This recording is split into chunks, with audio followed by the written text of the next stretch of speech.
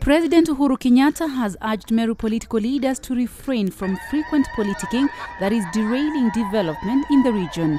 Speaking when he opened Marimba Mitungu Road in South Imenti, the president further urged the leaders and residents to stay united.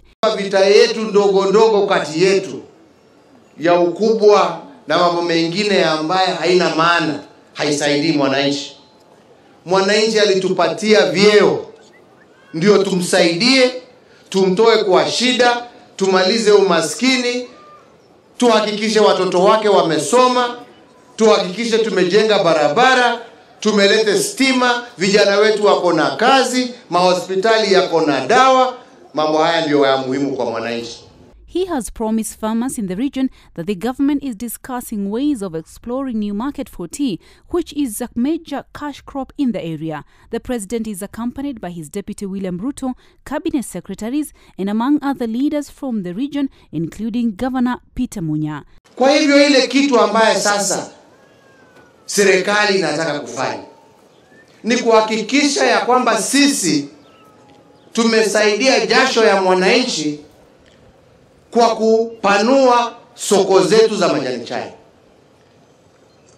Safari ambayo nilimetoka jana usiku kutoka Algeria, kitu mmoja ya muhimu ambao tumezungumza na serikali hiyo ni kwa njia gani tutafanya kazi pamoja waweze kuanza kununua majani yetu chai ya hapa yetu ya Kenya hapa. Na tumekubaliana ya kwamba kama Waafrika lazima tufanye kazi pamoja.